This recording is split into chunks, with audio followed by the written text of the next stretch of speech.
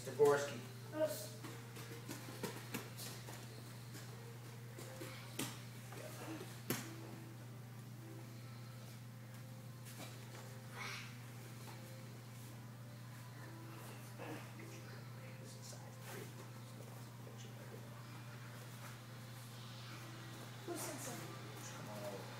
What a great example of self-discipline.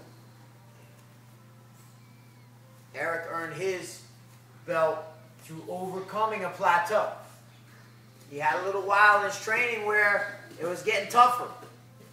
He went to a tournament, didn't do as well as he wanted to do, got a little frustrated. Didn't train quite as much. But it was kind of cool because his buddies that he's always been training with started beating him. And then he decided maybe I want to train a little more.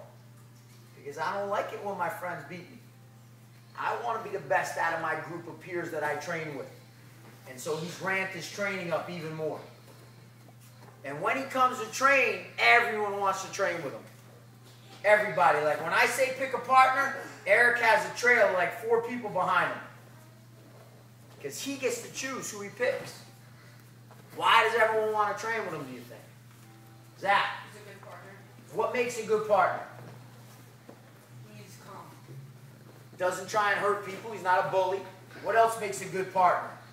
He has an unclean spirit. Is he being lazy or does he work hard? Every minute. You guys understand? And of course you want to work with someone like that because that's how you're going to get better.